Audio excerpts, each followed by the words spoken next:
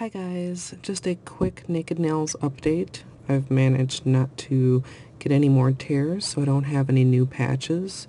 And while these are holding up pretty well, I think when it is time to change them, I'll probably cut them down because the pinky break is almost grown out right here near the edge. So in another week or two, I'll probably trim that down and get rid of that patch. I've already got my base coat applied, and I'm going to be using 3 Color Mate polishes. This is Butter Me Up, the orange is Day Glow Girl, and this one actually has a little bit of a shimmer, and the pink is Going Rouge. I'm going to be using those 3 colors in a water marble on 2 nails, and then the other 3 nails will be the other colors, if that makes sense. Kind of at a loss for words today. I don't know quite how to explain it, but I think you'll get the idea as I go along.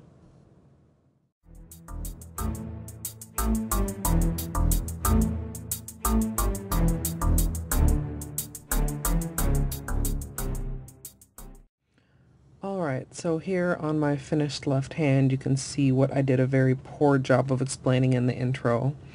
Basically, I'm marbling with 3 colors on 2 nails, and on the other 3 nails, they're each painted one of those colors.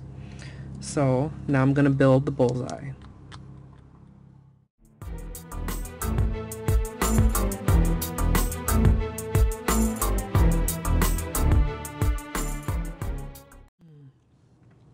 This didn't spread quite all the way to the edges, so I'm just going to anchor it to the sides of the cup, like that.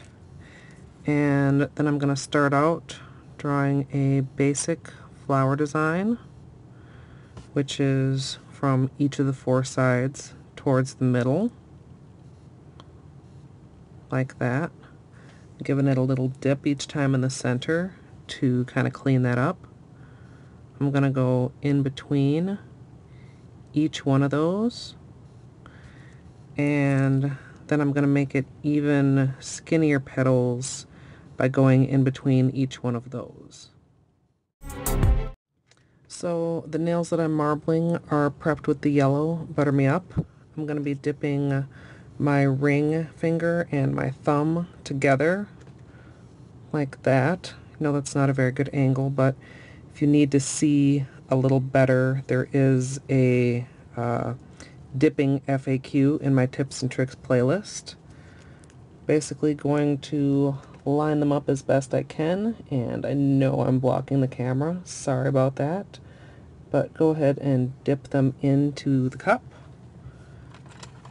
Then with my orange stick, I'm going to clean up that excess polish around all the sides and slowly pull out, and there's the marble.